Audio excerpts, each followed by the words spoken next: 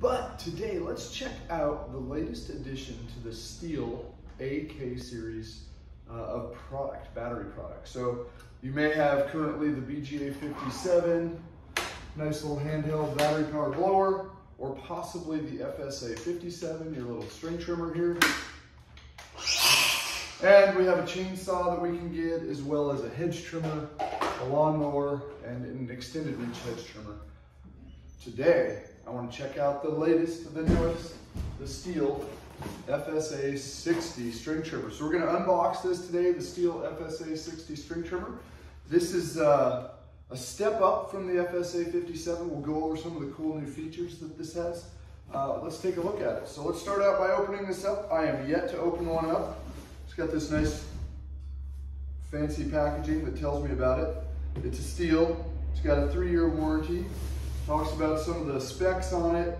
It's got a 13.8-inch cutting swap. That's larger than their FSA 57. It'll run 25 minutes on the AK20 battery, and if you want, we can get a bigger battery, right? We can run the AK30 that's going to add about 2 amp hours to the power reserve. Comes in at 9.8 pounds. It is made in Austria. Cool. All right, let's break this open.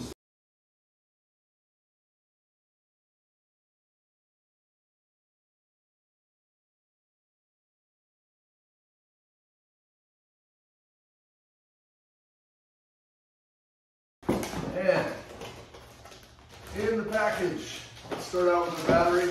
Let's find out about the battery here. This AK20 comes in at 4 amp hours. We have the optional AK30 that you can pick up if you want a spare battery, and this is coming in at 4.8 amp hours. So a little bit more runtime, probably 25 minutes versus 30, 35 runtime on that. We also have our owner's manual. Always a good thing to read the owner's manual. Get an idea of what you got going on with it. Our bag of goodies. Safety glasses, protective eyes, a barrier bar. I'll talk about what that does in a minute. A loop handle. And let's go ahead and loose some tools there. We've got some screws. We've got a little torch wrench here, and clamps for the handlebar, as well as instructions on how to rewind the trimmer head, which we'll go over that here in just a minute. By the way, this trimmer head can run, or does run, an 095 trimmer line. So that's a big step up. Normally we're used to seeing 080 or even 060 on some of these things. So this deflector is going to slide on like so. Kind of fits right around the housing here, and then there's 2 screw holes, so I'm going to put in those screws in it. And looks like they're using the standard Stihl T27. What else do we know about this machine? So we've got this Durocut C6-2 trimmer head, which runs .095 trimmer line. It is a rapid load system, meaning I just wind this knob here to reload it. We can go over that. We have the opportunity to put on, or the option to put on, a Durocut 5-2. That's Stihl's line head that allows you to run strips of trimmer line and actually run a little bit larger diameter trimmer line. I'm working right here on the handle. You know, I get once in a while people asking, what is this for? There's some vibration standards in place around the world that are very important that Stihl has to meet and adhere to. And if the handle is closer than this little plastic piece here, you'd have a higher level of vibration right here than is acceptable. So that's the purpose of it. It took a few years to figure that out. Just an FYI, if you don't like it on there, you can take it off. I always leave it on. I think it's a nice thing actually to grab and carry it with. Let's get this handle on here. We'll go back. I see my missing screw. That's cool. So we can run the Durocut 5-2 strip feed head. We use that terminology. We can also run the Polycut 6-2, which is their plastic bladed head. So if I'm getting into some heavier stuff, you can run the Polycut. Tighten these up real quick. So we know what heads we can run. What about the motor? What about this power output? I want to say that I read it has like 25% more power than the FSA 57. I should have probably memorized that. I shoot these videos from the hip, so sometimes those specs elude me, and I apologize. Let's get this last screw in here so it doesn't fall apart on me when I fire it up. Pretty simple, so I'm putting in 4 screws to make this go. Based on this shaft diameter, we would have the opportunity to put on a shoulder strap if desired. It does not look like it comes with a hook, but we can add that. And then let's get on this bumper. May or may not be familiar with this. This goes, see if I can hold this with my knee, right here. And the purpose of it is when I'm trimming, right? I'm not gonna take my fence out or my tree out. I could also use it as an edging guide. And then it flips up out of the way if I don't want to use it. So that's the purpose of that piece right there. Let me grab my battery. My AK-20 is gonna fit in here the other way, like so. Looks like just like all of the Stihl AK series, I've got a park position and a run position, meaning when I stick it in the first click, I got no power. The second one, now I'm connected and ready to go. This battery has 1 bar, so it's not a lot of runtime right now on it.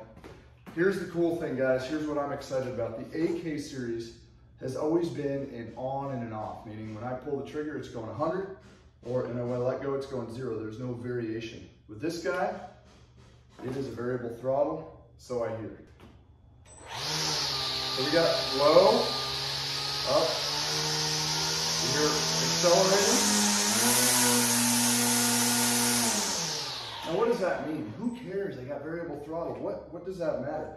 What it matters is runtime, right? There's places around my property where I don't need full power. So if I'm running at quarter throttle to do the cutting that I need, I'm gonna get longer battery runtime. Or when I want to pussyfoot around, when I've got some stuff that I don't want to attack on, I mean, I'm going along a fence and I don't want to hit a full trigger, we can easily drop down the power. So really cool. I'm excited about having this variable throttle AK machine.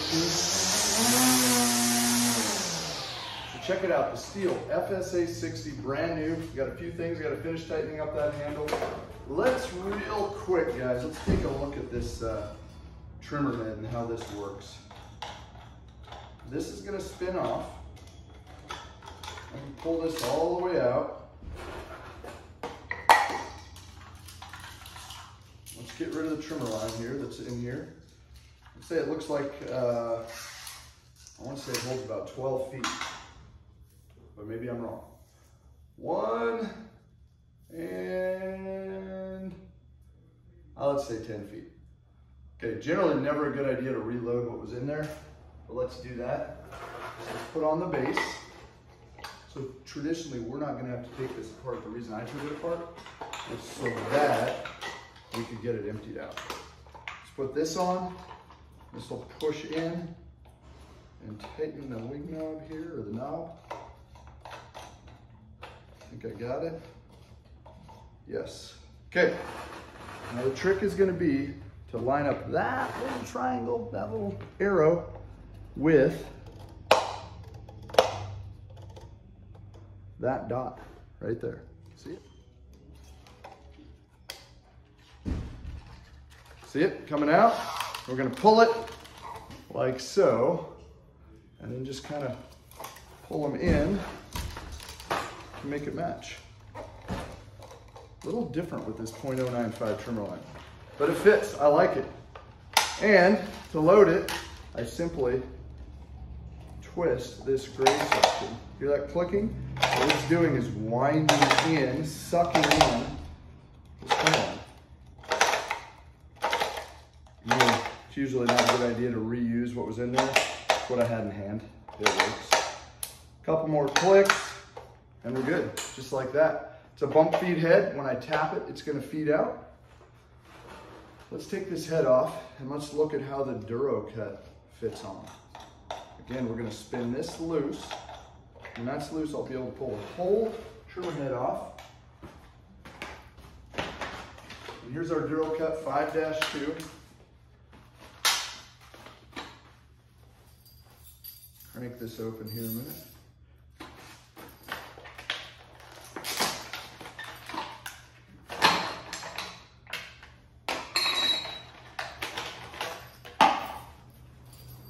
Before I put it on, let's show you how this head works. Strips of trimmer line, like so, and it just slides in, and it's a ratchet in there. It's a one-way ratchet, and you cannot pull it out. When it wears out, I grab it from the inside, pop it off, just like that. Okay, so to put this on, I need this metal plate, and that's gonna go on like so, and then I'm just going to spin it on. And it's standard thread.